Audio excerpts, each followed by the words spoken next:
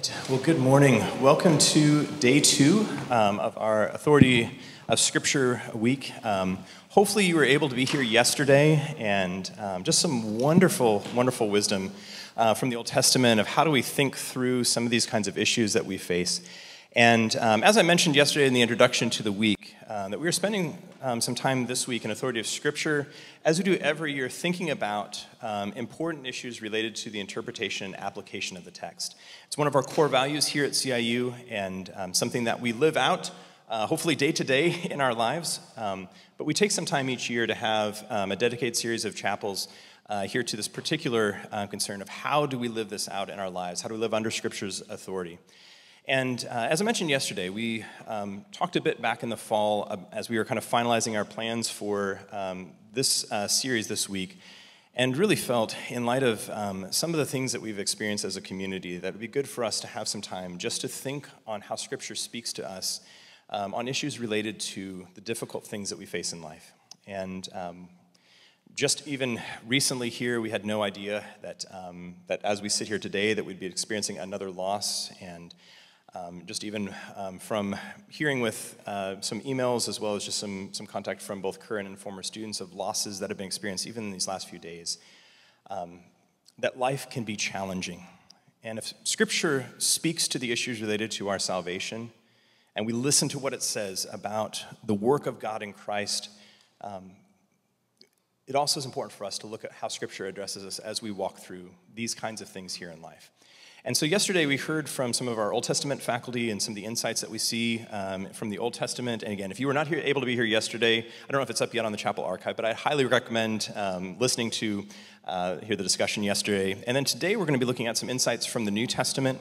And we are formatting this a little bit differently than how we often do Authority of Scripture Week, where we have kind of a lecture series or series of chapel speakers individually each day, and doing kind of more of a kind of family discussion kind of format, a conversation together about this. And so we're going to talk a little bit more about New Testament. Then tomorrow is a day of prayer, and give us some opportunity to pray together for each other as a community.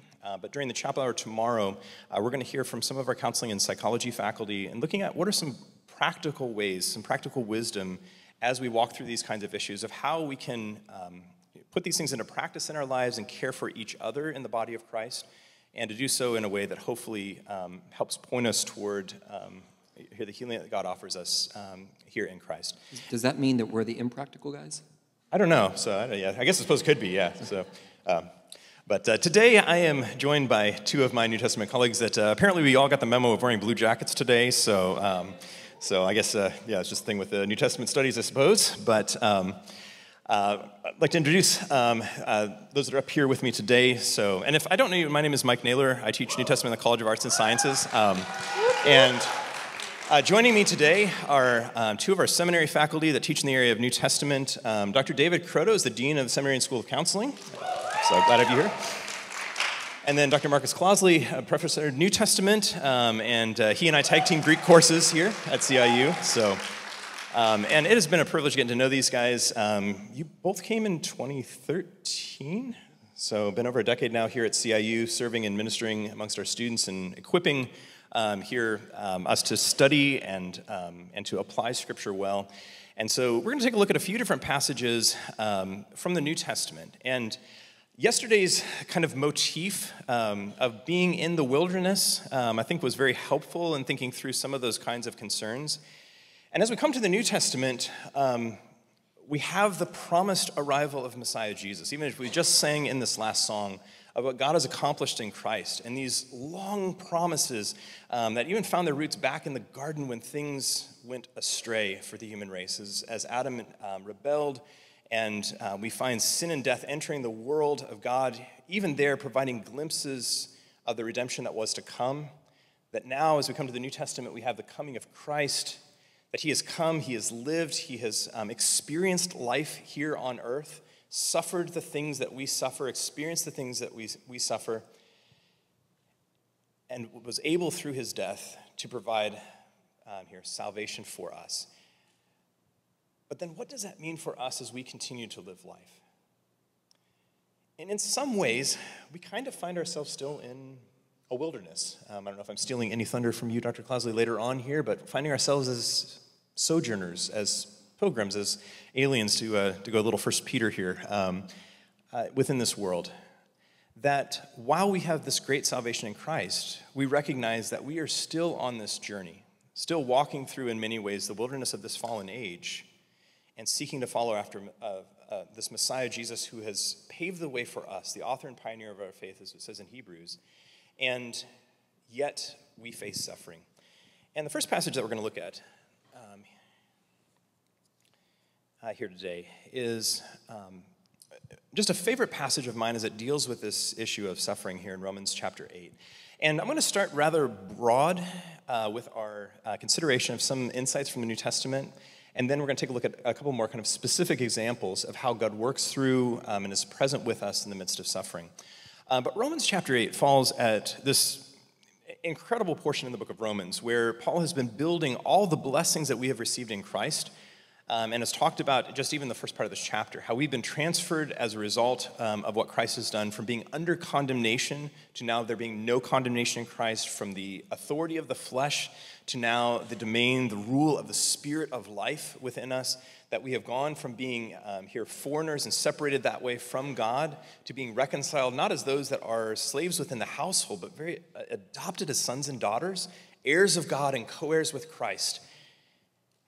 And then he says here, provided we suffer with him in order that we may also be glorified with him.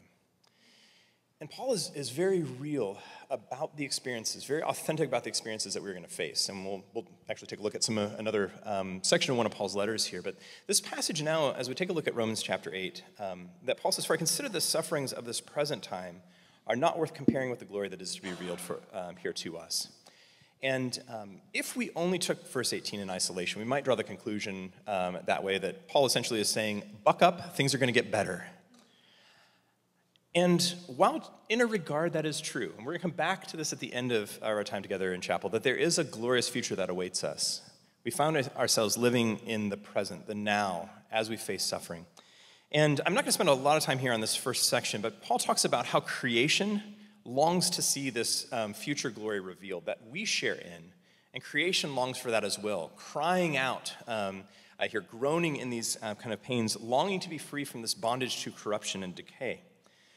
But as he continues, and this is where I want to focus here on these two paragraphs, and kind of setting the stage for this broader concern with suffering, is that he says here in verse 23, not only the creation, but we ourselves who have the first fruits of the Spirit groan inwardly as we wait eagerly for adoption as sons, the redemption of our bodies. For in this hope we were saved. Now hope that is seen is not hope, for who hopes for what he sees? But if we hope for what we do not see, we wait for it with patience.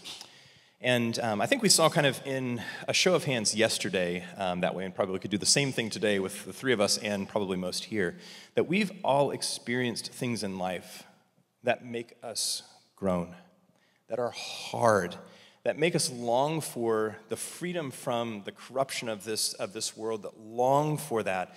And the thing I find so refreshing in Scripture is that we're not turned aside from doing that, that God invites us to bring our cares before him, and that really is an act of faith, even as I heard yesterday with the expressions and the laments. And there is a sure and grounded hope that we have, but God welcomes our hearts being poured out before him as we struggle with these things in life. The very next paragraph here, he says, likewise the Spirit helps us in our weakness, for we do not know what to pray for as we ought, but the Spirit himself intercedes for us with groanings too deep for words. And he who searches hearts knows what is the mind of the Spirit, because the Spirit intercedes for the saints according to the will of God. And this statement here about the work of the Spirit, that even as we face suffering, God has provided us with the indwelling Spirit. That in those moments, and I love the way that Paul expresses this here, that the Spirit helps us in our weakness as we struggle with the brokenness within this world and the hardships that we face. And Paul's discussion at this point is very broad in Romans 8. That in those instances where we can't find words to put to our prayer, it's not a matter here that Paul's saying that we don't know what to pray for, that we just need to have better instruction in prayer, that we need to learn some formulas or something like that. But it's really the what, that we don't even know how to put into words the desires that are on our heart as we agonize over the brokenness within this world and the pain that we're experiencing. And in those moments where we don't even know what to say, God's Holy Spirit intercedes for us. The one who searches hearts, the Father, knows perfectly what the Spirit is saying. The Spirit who indwells us intercedes on our behalf perfectly. And there is this here unbroken intercession before the Father, that when we find life so hard in the things that we face, the Spirit meets us in that weakness and is interceding perfectly according to the will of the Father on our behalf. And I find that very encouraging as we walk through different experiences. And there's a variety of things that are addressed in the New Testament. And in terms of like what is God doing in the midst of some of these kind of things, and how do we perceive some of these kind of things. But there's this undercurrent throughout of God's care and his love for us, that regardless of what we face, he loves us, his Spirit is present with us, interceding for us. And Dr. Cronin, you have a couple passages that you want to look at in terms of just some ways that God can work through the things that we face. Yeah, I guess I have two cognitive shifts that I'm proposing today when you think about suffering. Last night I was talking to my wife, and I was telling her that we were doing this panel discussion on suffering, and she says, well, how are you preparing to talk about suffering? I said, well, we've been married for 26 years. No, I did not. That did not happen. That conversation did not happen, Lisa. It didn't. No, but someone did ask me a few days ago, not my wife, how I was preparing for this. And, in the last 12 or 13 months, I've been diagnosed with a stress fracture in my foot, a torn ligament in my foot, a bulging disc, and then last week, a partially dislocated hip.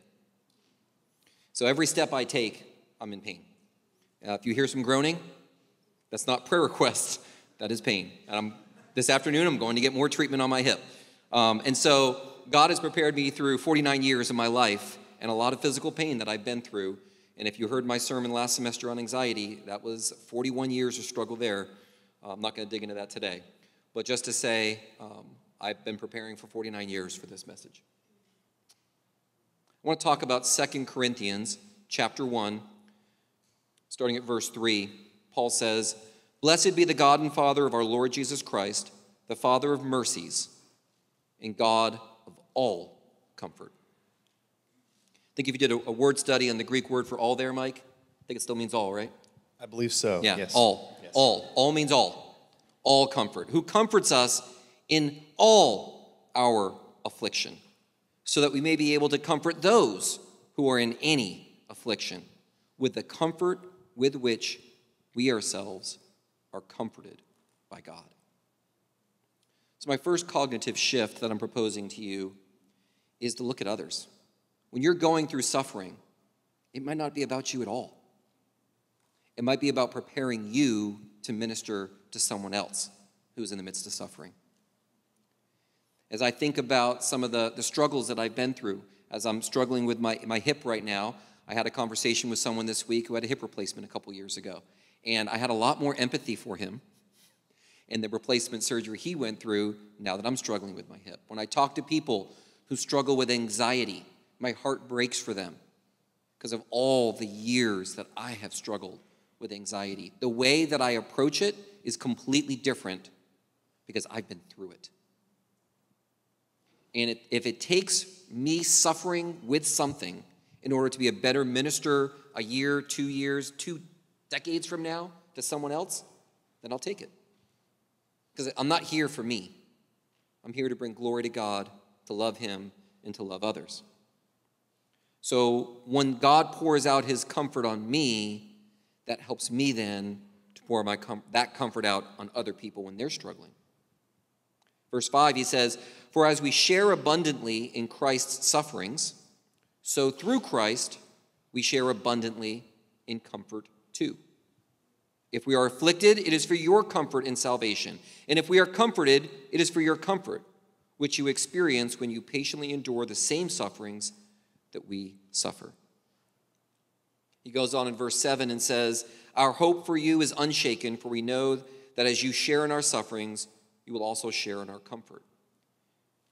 As I was studying verse 5, I was trying to figure out why Paul included that verse. And I was reading some things about it, and some really helpful things came up. First of all, what Paul is doing in verse 5 is he's got a sheet with like 2 columns in it. In one column is the sufferings of Christ versus the comfort through Christ. And when you minister to people today, there will be a surplus of suffering that comes that can almost be unbearable at times. Not always, but at times. But the consolation column also shows a surplus. And it more than balances from the first column of suffering. In the end, Paul's hope of our final deliverance melts the pain away. It's keeping one eye on the future, on what's going to happen. If we can keep one eye on our future glory that is to come, that helps us through our pain and suffering. And if we can keep part of us focused on the comfort we'll be able to give other people as we're going through affliction, then that will enable us to persevere in that affliction much better. The other passage I want to talk about is in James chapter 1. James chapter 1, he says in verse 2, "Count it all joy, my brothers, when you meet trials of various kinds." What is wrong with this guy? That's called masochism. Hey, when you're going through hard things, consider it joy. That's pretty much the definition of a masochist. Yeah. Woo. Yeah. And that led me down a trail of looking where that word came from. It's actually named after a guy. Did you know that? I did not know that. Yeah. It's a guy's last name, basically, Masoch. Yeah, he didn't like being attached to masochism. But that's okay. He didn't like it, so he's experiencing suffering, so it probably helped him out. I suppose, I don't know if that's one you want to be friends with that way. Probably not. So I don't know how much that spills over. So how in the world can James say, when you're going through various trials, and James I think he's pretty clear, he's not talking about a specific type of suffering, like persecution would be a specific type of suffering. He's talking about various trials, anything that you're going through that's hard and difficult, to consider it joy, to count it as joy. How can you do that? Verse 3, "For, or because, you know that the testing of your faith produces steadfastness." That's how you can count it all joy. "And let steadfastness have its full effect, that you may be perfect, complete, lacking in nothing." Who wants to be lacking in nothing? Who wants to be perfect? Who wants to be complete? Who wants to go through suffering? Different answers for those questions, isn't there? I don't sign up for suffering. I don't have to. Many of us don't have to. It's going to come the way. Either we're entering some sort of trial, we're in the eye of the storm, or we're exiting some sort of trial. That's the case it is for most of us. But we can only consider it joy when we realize what it can produce. Maturity, steadfastness, perseverance. Look, perseverance is the mark of a Christian.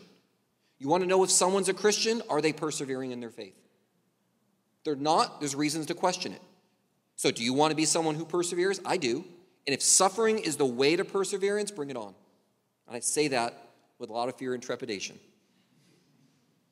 But when I was coming back from the doctor's office, having been diagnosed with the torn ligament, the stress fracture in my foot, and then the bulging disc in my back, every step hurt, every breath hurt, everything I did was painful. Sleeping was painful. And I was walking into Schuster Building, and I was crying. I was weeping because I was in so much physical pain, and I was frustrated. And then it hit me as I was entering the building. Luckily, no one was there to see me that was by, but it hit me as I was walking in the building. If this is what it takes to continually refine me so that I persevere in the faith, bring it on. And I'm not saying I have a lot of those victories like that, but that day was a victory. That day I was able to shift my perspective on the suffering I was going through.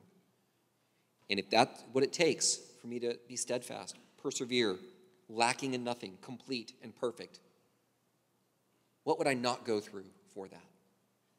What would I not go through for that? Because in that way, God gets glory. He gets glorified when I'm lacking in nothing. He gets glorified when I'm perfect and complete. When I am mature in the faith, he gets glory. And my desire in life is that he gets the glory. And a lot of times when suffering comes our way, we do anything we can to escape it.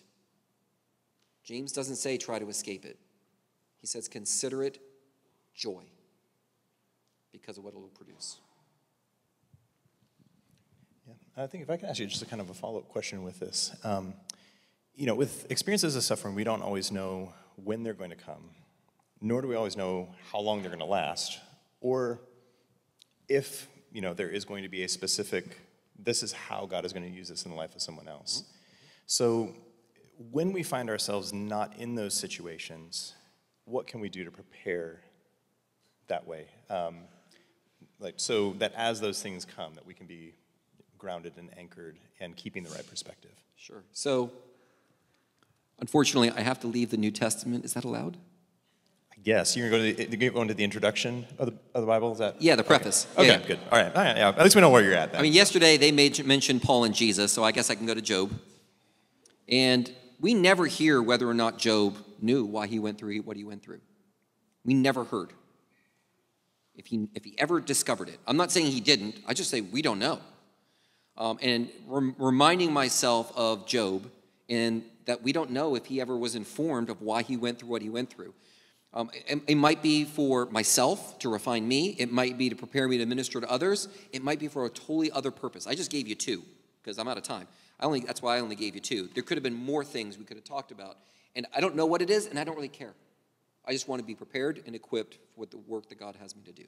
So I know that he's going to use it in some way, in some shape or form, and I trust in that. Yeah, thank you. So we're going to look at another kind of specific example here, and Dr. Claus is going to lead us through a particular form of suffering that we may face here in looking at 1 Peter in particular. So.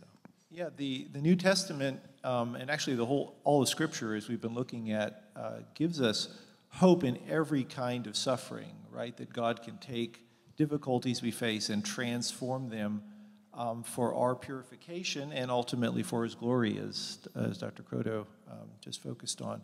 But there are sections of the New Testament where the focus on suffering isn't just on the kinds of things that we face in our lives, the difficulties that come our way, but in fact, there's a number of places in the New Testament that talk specifically about persecution as Christian suffering. And just this little outline here isn't because I'm going to preach a sermon. I just want to show you that the book of 1 Peter actually covers this quite extensively. It's pretty much found in the entirety of the book. And one could say it is the theme of the book. And Peter just wants to give us kind of a handbook. What do you do when things get difficult for you because you are a Christian? And so Peter defines suffering basically or Christian suffering as persecution, as times when you are doing the will of God. You are obeying the Scriptures, and it brings you into conflict with the world system. And the world system reacts back. And that could be like you're just not invited to a party, right? I don't kind of want you to be my friend anymore. But it might also be something like, it can be violent persecution. We know in parts of the world, people suffer terribly for their faith. They're kicked out of their families, and some even are put to death as martyrs. It can go that far, and it can be very difficult. And so Peter wants us as Christians to know, okay, well, what do we do? How are we supposed to deal with this? And one thing he does is he kind of explains to us that suffering like this is really demonic. Right? He says in 5:8, your adversary, the devil, prowls around like a roaring lion seeking someone to devour. And he's simply saying that one way Satan can get us to give up our faith is to put us in really difficult situations. But what Peter also tells us is that God stands over these circumstances, that Christ has defeated the evil spirits, and anything that we go through is with God's permission. We don't have to fear. We can trust that God is with us. But most importantly, Peter tells his readers that their sufferings, their persecutions, are not in vain, but they actually have a purpose. And some of the things he says overlaps quite a bit with the book of James or the book of Hebrews. But one thing Peter focuses on is that when we suffer for our faith, we are given the opportunity to share with Christ in his sufferings. Christ identifies with us by taking our sins on him on the cross, but in our suffering for him, we get to share with him in those sufferings with the hope that we will also have a future glory that we will share with him. One thing we learn in those sufferings that Peter focuses on is we learn how to respond to them. And guess who the model is of Christian suffering and persecution, right? It's our Lord Jesus in his own suffering. Peter says that when Jesus suffered, he continued entrusting himself to God who judges justly. Jesus' suffering was the most unfair thing that ever happened in human history. And he bore it because he was trusting God in it. He knew God had a purpose and was able to endure it. And Peter says, Christ gives us an example so that we can follow in his steps. We can walk in his steps in how we endure it. And then there's one more thing in terms of purpose, and that is sometimes when we suffer persecution, and we suffer anyway, it actually serves to purify us.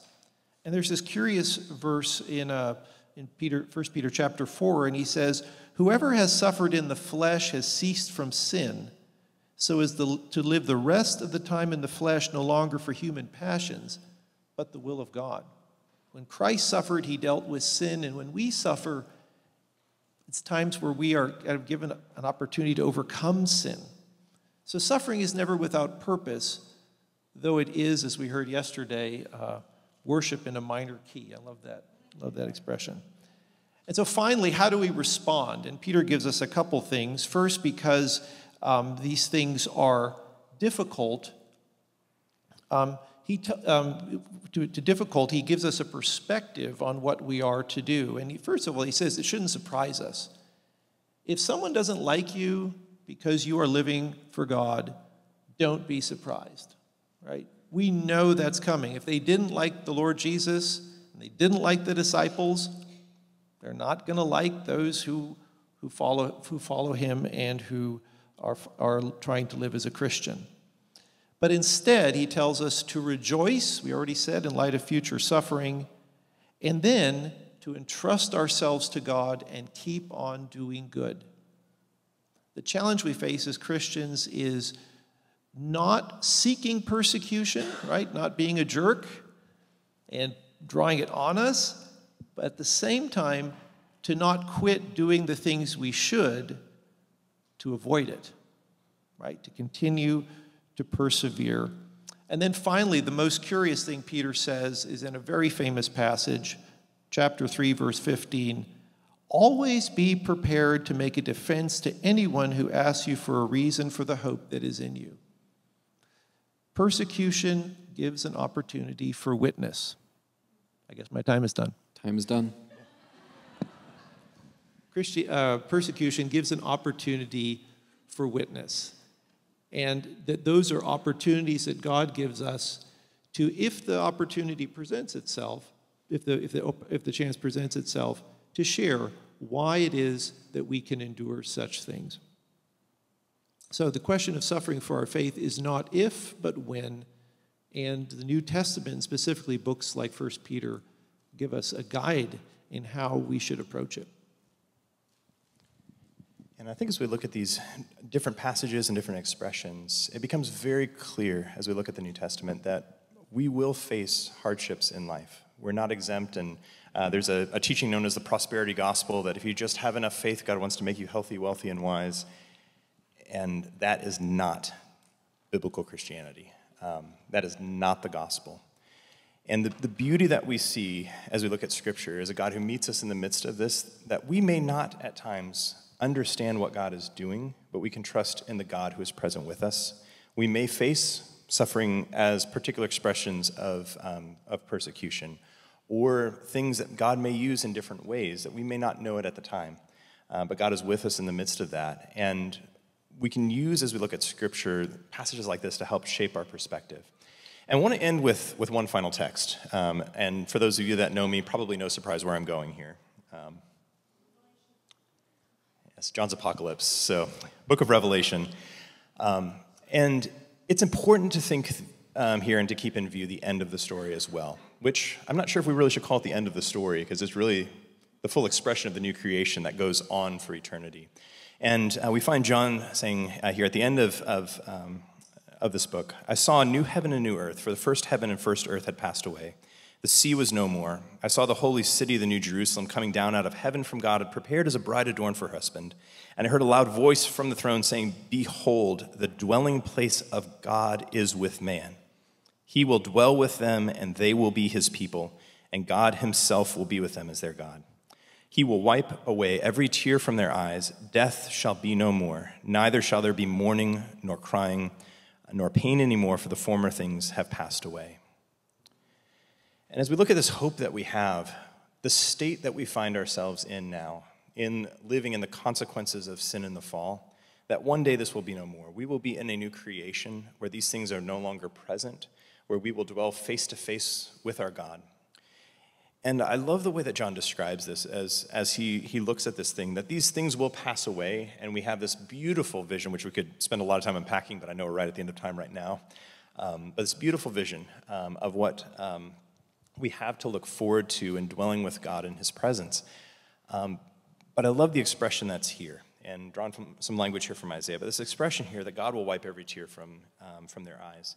And it's not as though as we look to the future that it's just a here kind of pie in the sky, kind of hope kind of thing that way, but a God who in his compassion and his love for us has both prepared a destination far beyond what we are deserving of, but meets us in our pain. And I have this kind of image of as my kids here at various times were, whether experiencing physical injuries or other kinds of things that way, as a father taking my hand and gently wiping the tears from their eyes, of God showing that kind of intimate love for us as his children, and the comfort that he gives, as we've seen even over in expressions of that in 2 Corinthians. And there are, as we look at this world now, there are a lot of hard things that we walk through. But as followers of Christ, there's also a lot of joy, a lot of things that give meaning and value to life, that as we look at the world around us that don't know Christ, that won't experience in the same sort of way. And there are moments in life of great joy that we look at and go, I don't know if I'm even deserving of experiencing joy like this. There are also moments in pain where we experience a joy that is unexplainable in Christ, as what he has done gives us great purpose and great value, even in the midst of hard times. And ultimately, as we look to the future, the hope that we have that God will bring to completion what he has promised. And so hopefully those are some encouraging things as we think about, as we experience these sorts of things in life, because if we're not walking through them now, they will come. But God has given us great instruction and encouragement here in his word for us. Tomorrow we're going to have some time here to be praying for each other and praying together as a community. As I mentioned, we're also going to hear from some of our counseling and psychology faculty to give us here's some practical wisdom of how do we walk through some of these kinds of things here in life. And hopefully, as we take a look at what Old Testament, New Testament says, that it is practical that way. But how do we think through some of these kind of issues, and some opportunity for us to fellowship together as a community?